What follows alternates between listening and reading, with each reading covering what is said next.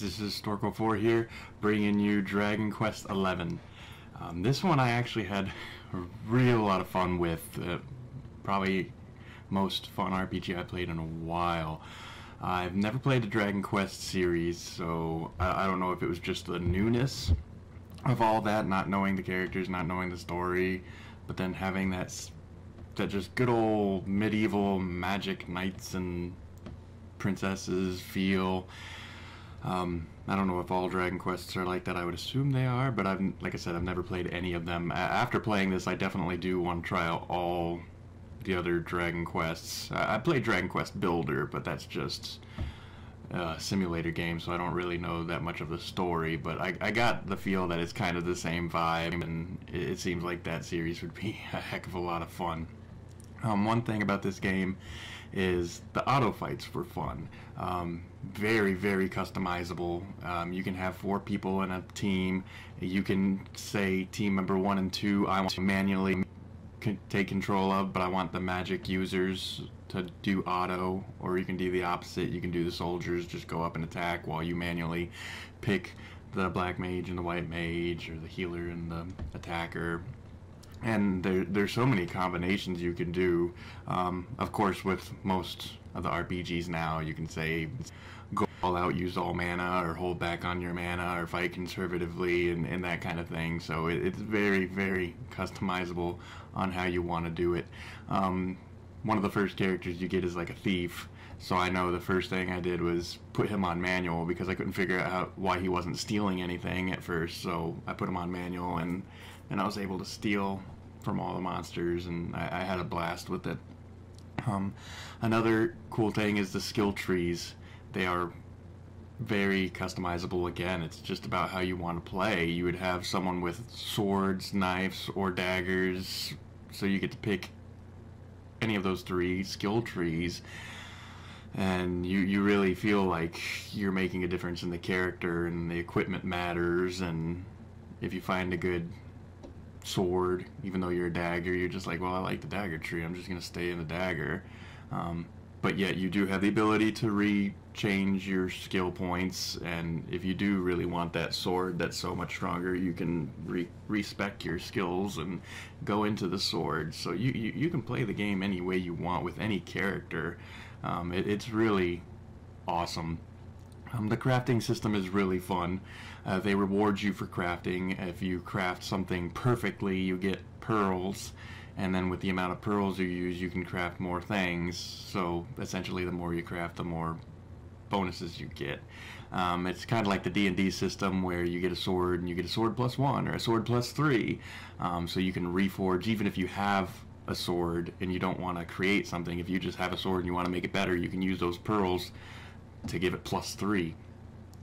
So it's really fun. Again, customizable out the wazoo. And one absolute great thing, if I could add one feature from this game to every single game in the world, it would be the fact that when you're loading, it shows you exactly what happened, and it's such detail that you remember exactly what's happening, but it's not enough detail to bore you. So it really is perfect on the synopsis of what's happening in the story. If you stop playing for 8 months, you go back to it and you're like, oh, I know exactly where I am. I remember exactly what I was doing. And I haven't come to a point yet where when I loaded my game, it just gave a generic load screen. It really is telling you exactly what to do at every point. I love it. And another thing that makes the game awesome is the character voices. At first I muted it. I normally play my games mute, so the transitions between the cinematics and the games are so smooth that I didn't realize that it was going into like a cutscene. The cutscene is basically you see the characters there talking to each other, but it shows the text as well, and you can skip the text just as if you were talking. So I didn't realize it was cinematic until one day I just decided to play with the sound on, and I noticed that there were some scenes where they were just talking, you'd see the text, and then all of a sudden you just hear the character voices. I'm like, oh, this is a cinematic. So that's really cool that it just smoothly throws it in there, and if you didn't play with sound, you can just easily skip it and not worry about it. Or if you're playing with sounds and don't want to watch the same scene again, you can easily skip it. It's a really awesome blend between being forced to watch a cinematic and not being forced to watch a cinematic. But the voices of the characters really do make it worth it. Once I found out that those were cinematics, I always played this game with sound. The voices were that unique and fun, and they did make the story. And the story is fun too. It's constantly moving, so I've never had a point where I just felt bored. And most of the time when I needed to grind, I actually felt bad because I wanted to get on with the story. It was that good. Most RPGs, I'm just like, forget about the story. Let's just grind for 18 hours. But this one actually made me want to just keep going and pushing myself to the limits just because I wanted to see that extra cinematic.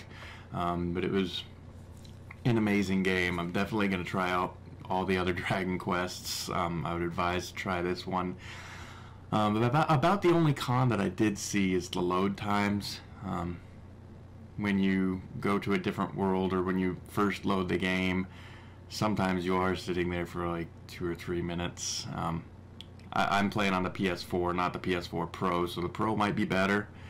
But as far as just the standard PS4, the load times are horrendous. I normally check my email on my phone and talk to people on my phone, and then once it loads, it's fine. The gameplay's fine, it's smooth, but just loading takes quite a while.